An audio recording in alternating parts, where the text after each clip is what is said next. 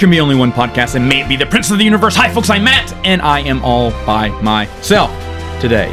Having to do a solo one this time because even though we did get the topics together, Wes and I talked about it, he couldn't record in time, and that's totally fine. He'll be back next week.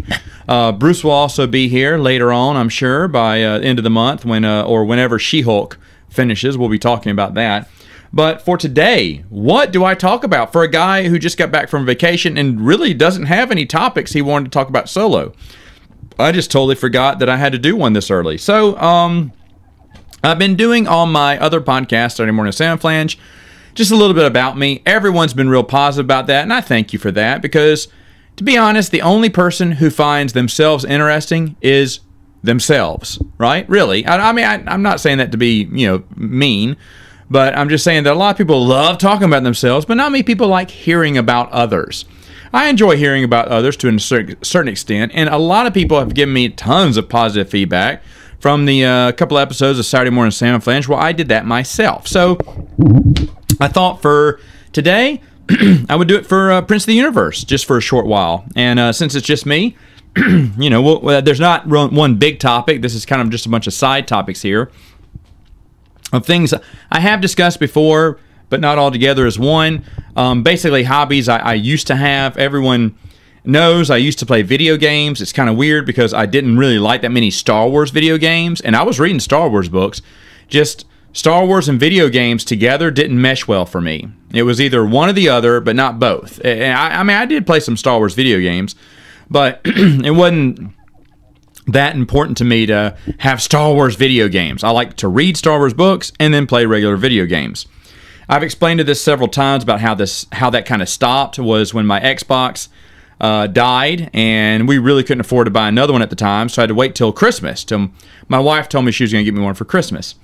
And during that time, I picked up board games and never looked back. Now, I did, over paternity leave, trying to get back into the swing of playing board games. Mikey from Saturday Morning Sound Flange gave me a modded Nintendo Mini. I'd had one that needed a few extra games uploaded to it. A modded one comes with all the Nintendo games, the Atari games, the arcade games, the Super Nintendo games. I think Super NES was in. What was the other one too? I can't remember. N64 was on there too. And those are fun, and I thought, well, maybe playing some old school games will get me back into it. Not that I wanted to get back into the hobby, but I wanted to experience the hobby on my paternity leave. And I did. I sat around, played a few games here and there on it, had a blast. I still do it from time to time. I brought it to the beach and played some games with my sister and my brothers, and we had a great time with it. So I still use it occasionally, but it didn't really introduce me back into the, the hobby of video games.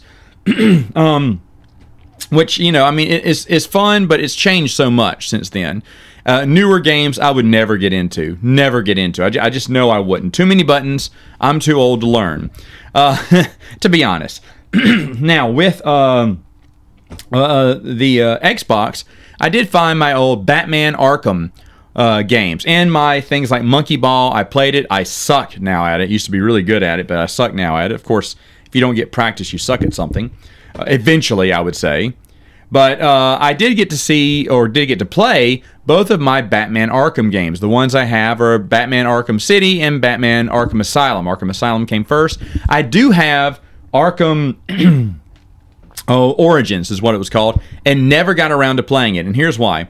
I enjoyed both the games. Arkham Asylum is great, probably my favorite. Arkham City, excellent too, but a little bit too much open world and impossible to get everything done in it. Whereas Arkham Asylum, I don't know, man. I had, 98.5% of the Riddler trophies, and I still didn't get the Riddler, so I guess you got to get all 100, all 100% of the Riddler trophies. So I think I was missing 2, maybe, or something. I don't remember, but I was like, oh my gosh, I will never find them all. So I didn't get to capture the Riddler. Riddler's my favorite. It's kind of a dud when you capture him in Arkham Asylum because it's just a recording. You get to hear him being arrested. Whereas in Arkham City, you get to, try to take him down all on your lonesome if you solve enough Riddler puzzles. However, I did notice that I was wasting I was spending hours and hours of my time at nights when the babies were sleeping playing the game. And I felt like, I'd sit there for 2 hours, or maybe even 3, I think at times. And at the end of it, I'd say, was that really worth my time? Because I got other things I'd rather be doing. And I did want to try to complete Arkham City, just like I completed Arkham Asylum. I don't think you have to complete all 100% of the Riddler trophies to capture the Riddler, but he was the only side mission I didn't get. I got everyone else but him, and I thought, okay, well, I'm going to spend the rest of my time here, weeks on end, solving one Riddler puzzle after the next, or challenge after the next. And I decided it wasn't worth my time, so I just stopped playing it. I was going to pop in Arkham Origins right after it, but then decided, no, I don't need to play anymore. So the Xbox put up for good, the Nintendo Mini still out from time to time, but video games, it's just not my blood anymore. It's not something like I said, it's something fun, but not something I care to do. As a lot of people know, you only have certain hours in the day, and you decide how you want to spend it. Now, you have your responsibilities, which hopefully you're not neglecting. So I try to follow my responsibilities first. Cleaning the house, taking care of the kids, stuff like that. But in your free time, that is where you get to decide how you want to spend your spare time. And for me, it's just not in the cards for video games. Now, what about board games? Well, everyone knows, it's no secret, I love playing board games. My channel is somewhat dedicated to board games. Not really. It's been overrun with Star Wars stuff because that's what I'm known for. But I still will publish the Friday board game review, which no one cares about, and that's fine. And then every once in a while, Bernardo and I have been bringing back Vintage Voltron, only as little vignettes, really, not really as an actual show anymore. But I like talking board games still. However, I will be honest, my board game group is dying on the vine. Okay, so there's one couple, when he goes to school, he does not have to, he's in nursing, that's a very hard school, or a lot of studying to do in nursing. And so during the school season, he and his girlfriend, which is now his fiance, congratulations to them both, they are out. They're not, she's not in school, but of course she's not going to come without him, and neither do I expect her to. But he is out, therefore she is out, and they will come back during, maybe holiday break, I'll see him, and then of course in the summer, which is where I got to play with them. My other friend, he is in and out. To be fair, my wife is not really a big fan of them. They're kind of inconsiderate, not on purpose, but they're just inconsiderate people. They're always about they're not very respectful to other people, but they always feel like they're the victim. They can be rude to other people, but they think people are rude to them. And I have tried in our nights where they've come over to kind of, just do some conversation to kind of show them that, the pendulum swings both ways. Oh, you're so upset because no one ever calls you anymore. Well, you never call anyone yourself. And those type of people, yes, they can be slightly annoying. I don't mind them. Like I said, one of them has been in my gaming group for a very long time. Probably during the second wave of gamers, I think he was introduced, or the third wave. I don't know, but he's been around the table for quite some time with my gaming group, and now that he's married, it's just him and his wife that come over, and I'll have them over every once in a while. But again, they are very hard to get a hold of now too, because of their schedule, what they have doing. They can't really do the regular game nights, or they can't go that long as we used to, and that's fine. But again, struggling to find a gaming group. My nephews, not really. They'll play Twilight Imperium. They'll show up, bells and whistles for that.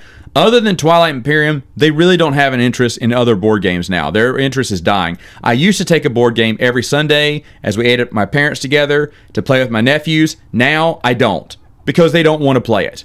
They don't want to play it. They'd rather do something else, watch TV or something. So gone are the days where I'm playing really board games with them regularly. Twilight Imperium, like I said, heartbeat, they'll show up. Other than that, and that's great because I love playing Twilight Imperium too, but I want to play other games. So for that reason, probably I'm losing my nephews too. And then on the other end, there is no one else. You know, my wife is not interested in board games. My children are too young. Now, that'll change as of maybe a year from now or so. I may be able to play little kiddie games with my girls. And as they get a little bit older, I'll be able to play vintage games with my girls. You know, something with simpler rules. And that will be fun because I'll be kind of slowly growing my own board game group with my own family. And I think that'll be super fun, especially when the other itty-bitty babies get older too. That's just more fun around the table, and then I'll have the best of both worlds, probably playing vintage games and then adult games with the older two. So hopefully they'll like all that, and I'll be able to continue my hobby. But right now, times are lean. Times are lean. I had two brothers that would come over all the time, but now that the second brother is out of high school, they both have jobs that work evenings, and they really can't anymore. I mean, they want to, but gone are the days where I could just guarantee that they would come in at the drop of a hat because they had nothing better to do. So, and of course, one of my favorite, my good friends, who was an excellent part of my board game group for actually almost since the very beginning, Nick, moved away over a year ago now. And boy, do I miss that dude. If it was just him and me playing board games, that'd be great. That would be great, you know. And so, you know, it's a hobby that I'm still keeping. I didn't get many board games. I'm not going to do my top 100 on my YouTube channel this year just because I didn't get that many new games. I got a good few, but I don't think it's enough to justify doing a top 100 again. Unless I can find, you know, someone like, I had fun doing it with Bernardo. If I can find someone else who wants to do a top 100 with me, maybe I'll do that. That might be an option there. Like I skipped doing vintage because I've really stopped getting vintage games. There's a very short list of vintage games I want, and they're kind of all too expensive. So, you know, I'm kind of out on vintage games too, and just collecting them, I should say, getting new ones. And I'm happy with my collection that I have. Believe me, I have plenty of board games. But that's a hobby that right now is kind of in a shrinking phase because I don't really have that many people who share the hobby with me. Other hobbies that I've had in the past, I've let go. A lot of people know this too because I get questions about this. I draw my own little comic books. In fact, on a lot of my streams, in the background when you see the shelves and the printer, on top of those shelves is like stacks and stacks of paper. Those are comic books I drew, and the drawers behind me are filled with the comic books I drew. I did it. I think I've told the story before, but I'll tell it now. My favorite card shop, comic book shop, Cardco, closed a long time ago. My favorite place to get comic books and baseball cards. And so me and my brother and my other best friend at the time decided all to draw a comic book in honor of them. Now, the funny thing was, my brother is a decent artist and my best friend is a great artist, and I can't draw worth a lick. But we all decided to do our own little story. He was going to do a one comic book issue series, which I still have. He never completed it because his dog died. I don't know, man. I guess when your dog dies, you just lose all faith in your comic books. But he gave me his unfinished comic book. I got it a couple years ago, and I've cherished it. My brother wanted to do a trilogy, a 3-book trilogy. He did book 1, book 2, and then lost interest and didn't do book 3. And so I was writing mine out, and I was like, oh my gosh, mine's going to be 13 issues. You know, because I had a lot of funny jokes to make and stuff. I was like, well, and I remember writing it and thinking, will I ever finish this? I mean, this is 13 issues. Well, not only did I do that, it was the only one that got completed out of the 3. Everyone loved it. They laughed, and then it got me to make more. And I'd share them with everyone. Usually I gave them away, and I kind of regret at least the first 50, you know, because I would have loved to have some of those originals, which aren't around anymore. But I gave a bunch of them away. I used to give all of them away. And then, I can't remember, around X amount of 100 of issues, I decided to start keeping them. I mean, I kept one here and there, but I have, hundreds of issues now I've kept. And I stopped it's almost been about 9 years now. I stopped 9 years ago, just about, and when I did my 1,000th issue ever, my 1,000th, I said, man, this is a great place to stop, because I was still doing it on and off, still for friends who were coming over. I'd give some away. I gave few away and kept more as I got older. I was like, I want to keep these, and they're fun because it's an exaggerated diary of my life. And I mean, any kid knows what I'm talking about, or any adult knows what I'm talking about. When you were a kid, your teachers were the bad guys, right? You know, in your mind, your fantasy mind, you hated your math teacher, your English teacher, your whoever it was. And that's what it was for me. It was my teachers were the villains, and me and my friends were the good guys. And as it kept going, I did spoof characters on just about everyone in the DC universe, and then later on the Marvel universe, and so on and so forth. Image I did too, whatever's influencing me at the time. Villains would be people that my friends didn't like, you know, and stuff like that. And, you know, people I didn't like, they were the enemy. And it was all an exaggerated thing of what would happen in real life. You know, funny little stories that I had in real life were exaggerated in the comic books. And I couldn't ever share these comic books because I don't think many people would laugh because they're full of inside jokes. Whoever the comic book was written for, whoever the audience was, those were the jokes I put in. Now, a lot of people I used to ship these out. I used to mail out my comic books to just friends back then. This is back before, you know, social media was a thing. I mean, email was around, but you couldn't scan and upload an image and send it, and there was no cloud. So I just drew an issue and then would put it in the mail for them. And I'd mail off several things. And people still finally remember those. Some people still have them, and I'd love to read them again. Someone brought me some of her, the comic books that I made her way back in the day, and I had so much fun reading over them again. And they've always been fun. They've always been fun to read for me and fun to do. But after I got to 1,000, I was like, you know what? I'm done. I'm Splitsville. I'm out. Not going to do it anymore. And I did think, what was it, about 4 years ago, do I want to get back into the hobby? But I was like, nah, I don't want to do this, you know. Who would read it now? Like, I made a lot for Megan at the end, and then and then a few more for a few other people, and then stopped. And thought that was it. I've done my ending. But I do like, you know, it's almost like I said, an exaggerated diary of my life. Well, a lot of things have happened in those 9 years, right? I've had 4 kids since then. And I'll be honest, for the past couple of years, I've thought about, you know, oh, this would make a great issue. This would make a great story arc. This would be funny to make fun of this in a comic book. But it's just dedicating my time. Now, one thing that really touched me and might get me into doing them later on this year is my sister told me during our beach vacation that she misses those comic books. I used to draw them as a kid, and now that she has kids, she was telling her kids about it.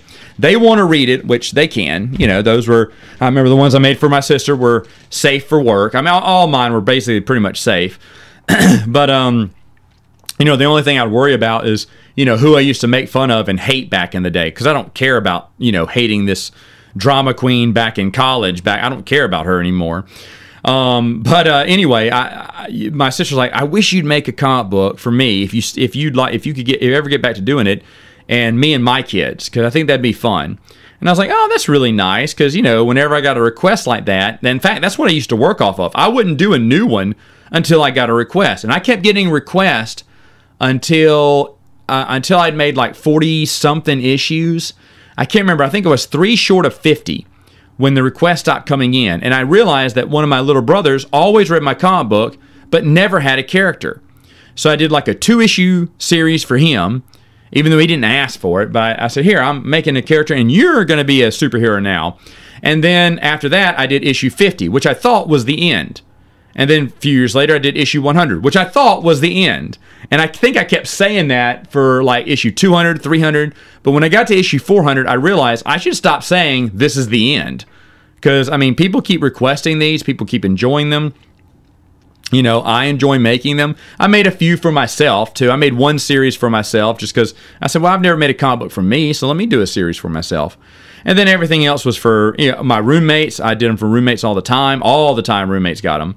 And good friends of mine would get them. So, you know, after doing, and my artistic skills never, well, I mean, it's still the evolution of a stick man. They hardly ever improved at all in those years that I was drawing the comic books.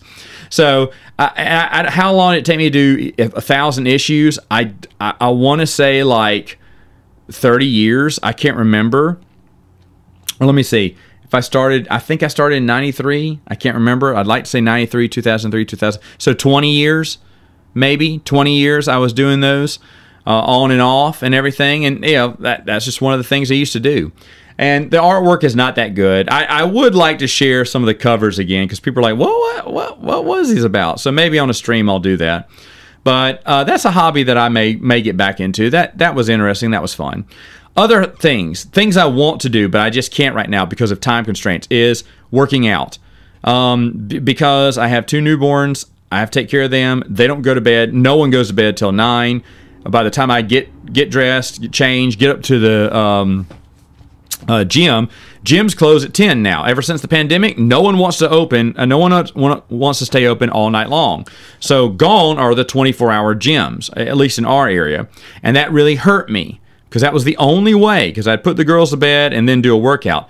Well, now when I tried to do it earlier this year and stuff, I tried to say, okay, maybe I can get everyone to bed and go work out. Well, by the time I got there, it's 45 minutes before they close, and I have an hour-long workout. And they'll rush you out of there the last 10 minutes. I don't blame them. It's late, and they just want to close up shop and go home. But I was getting sloppy with my reps, just trying to speed through things. And I was like, this is not going to help me grow at all, grow muscle, get toned or anything. Just kind of halfway, half-assing it the whole way. So I said, you know what? I just need to do maybe just the elliptical. And so I do that for 30 minutes. But that was my entire workout because that's really all I had time for without being rushed. Because from 9:15 to 9:45, I could do my elliptical. But then after that, they're already saying, last call, get out of here. And for me, it just didn't feel worth it. So we finally dropped our membership. And I plan to pick it up again once the kids get a little bit older, maybe when they're 2. I don't know.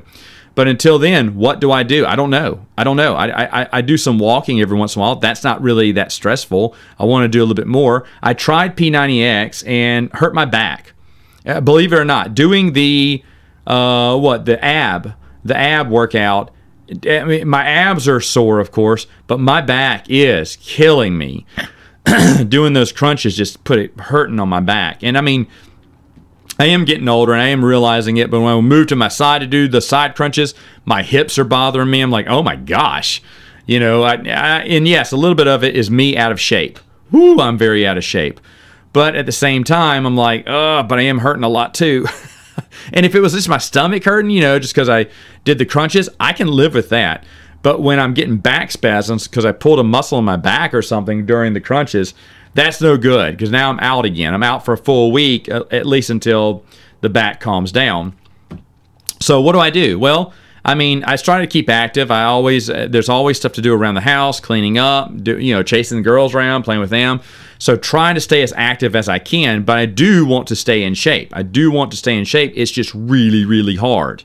It's really hard. Yes, prepping a meal of chicken or eggs like I usually do is a good meal, and I can live off that for 30 days or longer on my diets I have, but it's also time consuming. I do not have the time to make that meal. I just don't. The time 4 kids does not allow me to.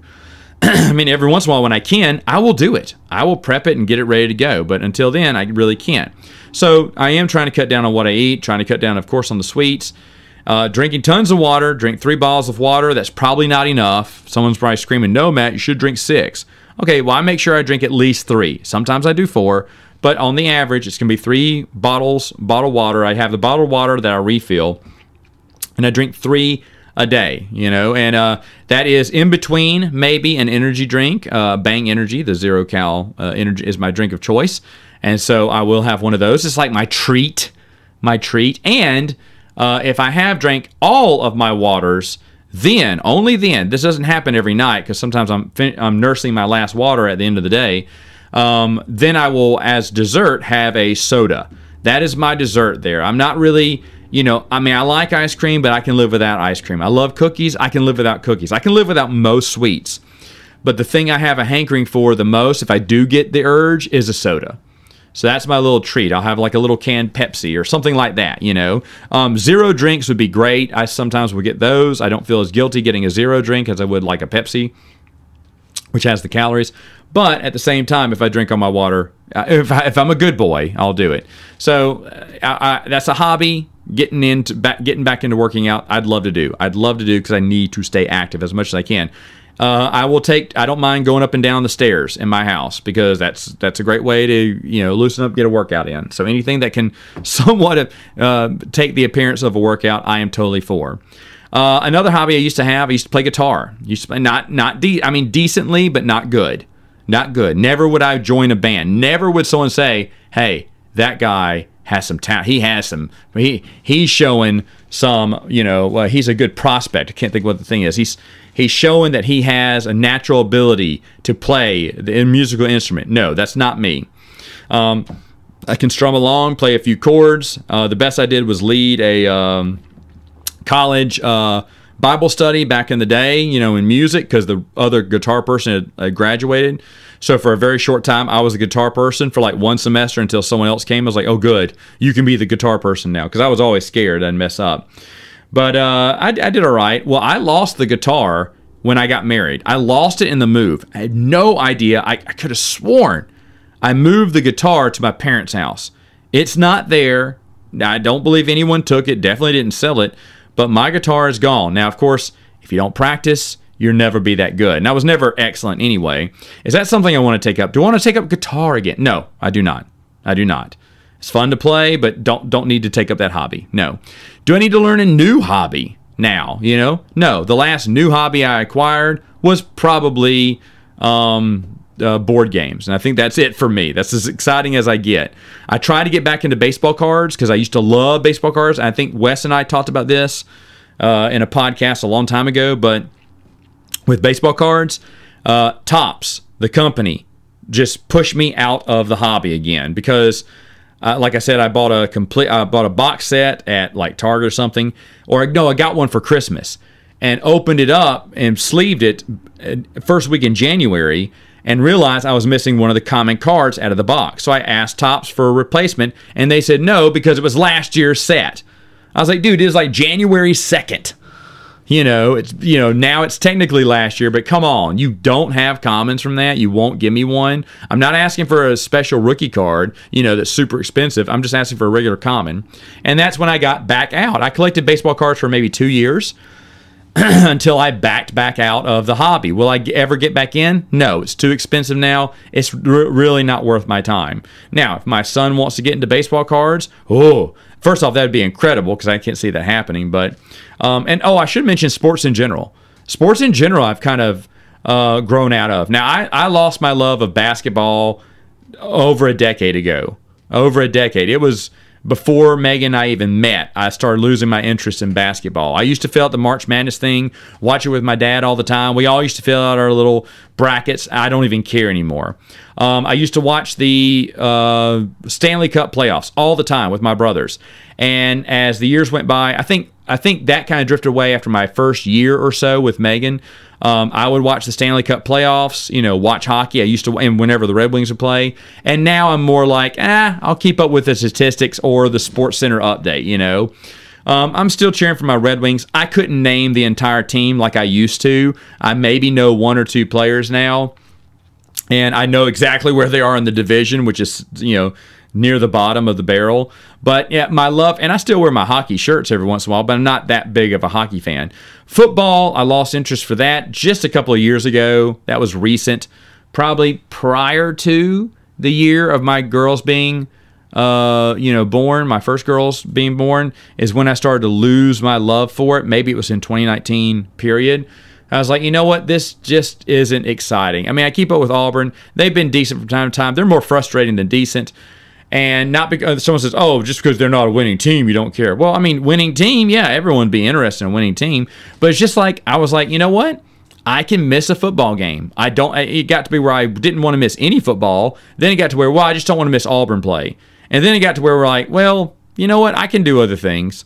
And over the past couple of years, I've just lost complete interest, which is one of my good friends, Spencer, who I only talk to during football season. He knows. I think he's gotten the clue that I've kind of lost interest in football, but he still talks to me every once in a while because, he wants to keep that friendship alive, and I love talking to him too, and I feel like I let him down since I don't really know that much about college football anymore, but that's kind of gone out the door now, and I don't really care about football in general. Never cared about the NFL to begin with.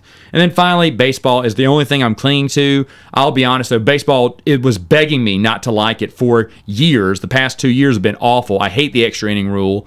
I did not watch the playoffs in 2020 or 2021. I will only watch the World Series, but 2020 almost killed my love for baseball completely. It just didn't feel like baseball. And 2021, with the extra innings rule, didn't feel like baseball either. In fact, I did not watch the entire World Series game for game. I did come in and out of certain games. The last game I always watch, but in and out of the other games too. So even that one's kind of, you know, I mean, not that I'm losing my interest. I will listen to the Mets on the radio when I think about it, and will always watch them if they're on TV. But and I mean, they're doing good. I mean, knock on wood right now. But they're going to end up losing the division. I just know it. But I'm still watching that. That's really the only sport I'm hanging on to. Would I want to get back into sports? Heck no. I don't think so. I got better ways to occupy my time. But anyway, hey, I'm done. I'm done. Hit my 30 minutes. So there you go. Hope if you're listening to this over your lunch break, hope you have a great day.